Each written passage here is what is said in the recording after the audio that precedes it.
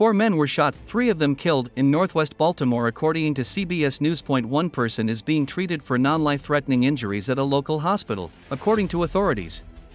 The quadruple shooting took place near the 5200 block of Fairlawn Avenue. That person showed up at the hospital after the shooting, according to Baltimore Police Commissioner Richard Worley. The gunfire likely first erupted inside a business before the violence spilled outside of it, he said.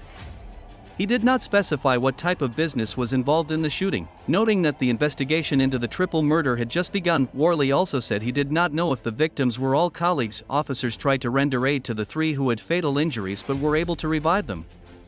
One deceased person remains inside a building and the other 2 others are outside of the building, Worley said.